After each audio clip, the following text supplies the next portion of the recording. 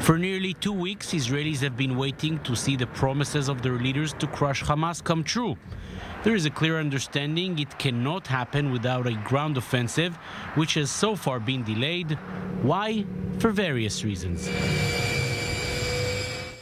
People in every corner of Israel are moved by the unwavering support expressed by the President of the United States, Joe Biden, as well as all the other Western leaders touching down here.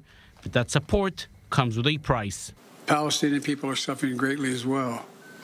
We mourn the loss of innocent Palestinian lives like the entire world. The last thing Israel needed is a global leader landing here as images of a catastrophe emerge from Gaza. Hamas almost achieved that with the manipulative reports about the Gaza hospital bombing just ahead of Biden's visit, Israel exposing that lie just on time.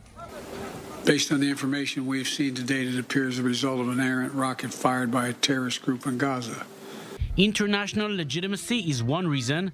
The combat readiness of the troops is another.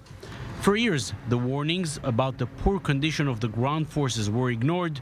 Like so many other things, it all crashed down on that terrible Saturday morning. The time since then was used to close the very big gaps there were in the needed equipment. The gap is now almost closed.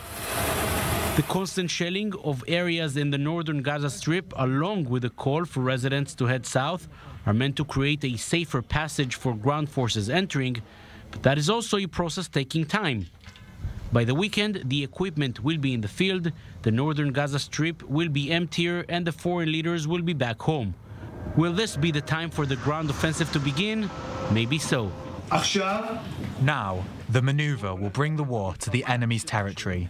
We will defeat them in their territory. The war cabinet is set to convene on Thursday evening. Will this be the time they make the decision to send the troops? We will find out soon enough.